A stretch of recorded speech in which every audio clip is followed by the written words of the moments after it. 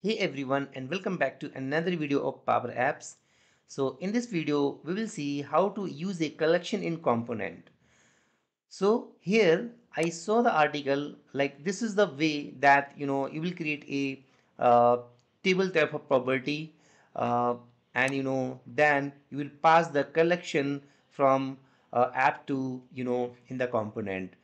But there is a one another way that's way you can directly pass the collection from on start to component, and you don't need to create any custom kind of property. All right, so how we will do that? So here this is the component, and here I have taken a gallery. In that gallery I have taken a icon, and this is the title. Okay, and if I'll go in a app, then here I created three screens: dashboard, plans, and user. Okay, and in the app start I created a collection that you can see call navigation, and here is screen, title, and icon. Now if I want to access this collection over here, I cannot access. It's coming in the drop down, but if you will try to check the error, it will say the name isn't valid, call navigation isn't recognized, because there is one property of the component. I'll show you here, access app scope. So when you will make it on, automatically this error will goes away. Now you can see this collection is going to be accessible. Now what I will do, I'll make it here as a title, and here you can see we are getting proper access of the collection. And here I will go this item dot icon. Here I'm getting the icon as well. Okay, let me make it small.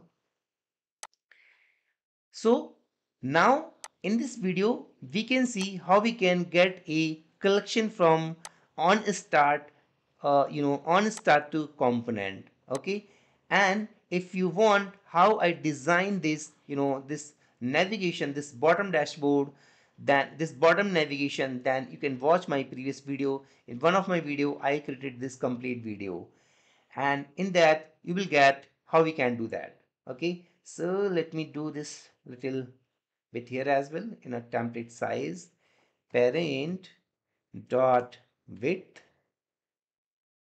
divide by count row and call navigation. Okay, so here we go, this is ready. And now this you know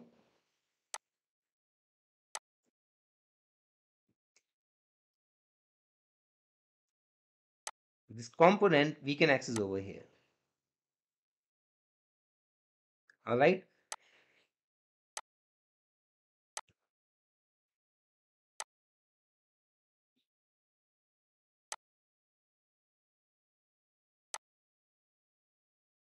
see. Okay, so properly we are able to access this component. Okay, I hope you enjoy this video. If you enjoy this video, then please subscribe my channel. Thanks for watching and have a nice day. Bye bye.